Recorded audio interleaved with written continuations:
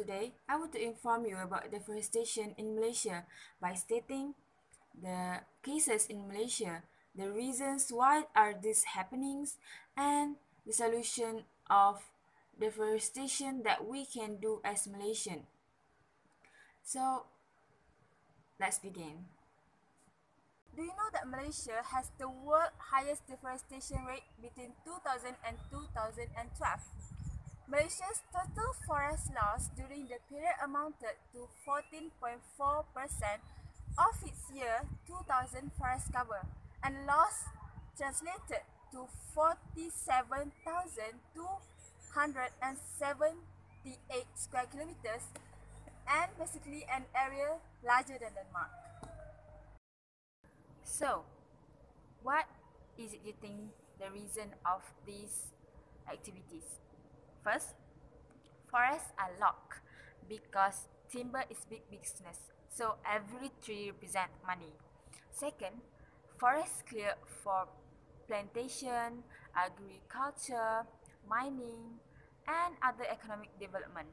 And the third is, forests are severely affected by infrastructure such as roads, railway, and factories, other buildings. Deforestation in Malaysia is a complex problem. However, the solution is very simple. In my opinion, in order to reduce deforestation in Malaysia, I think we should plant a tree.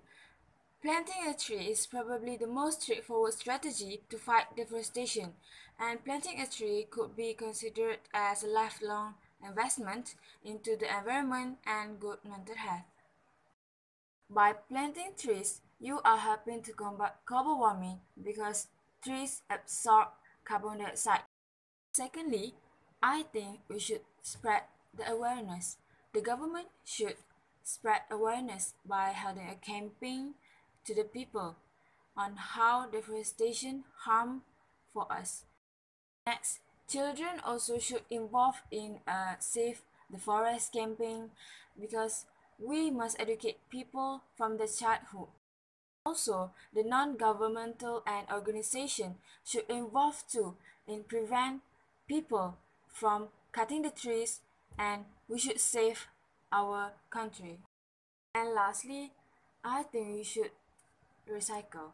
Recycle can save our environment. Recycle the product that makes from paper, glass, and bottles that you use in daily life, such as bottled water, books, or shopping bags. Also, buy product who had recycled. The recycled product can reduce the using of raw material and can avoid from cutting trees. On an individual level, we should give up on buying something that needs trees to be cut. So, no doubt that your action can reduce carbon imprint on Earth, and it can prevent global warming and deforestation as well in this country. So, as a conclusion, we need your help.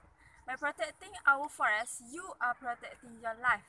Because trees supply oxygen, something that we need to live in this world.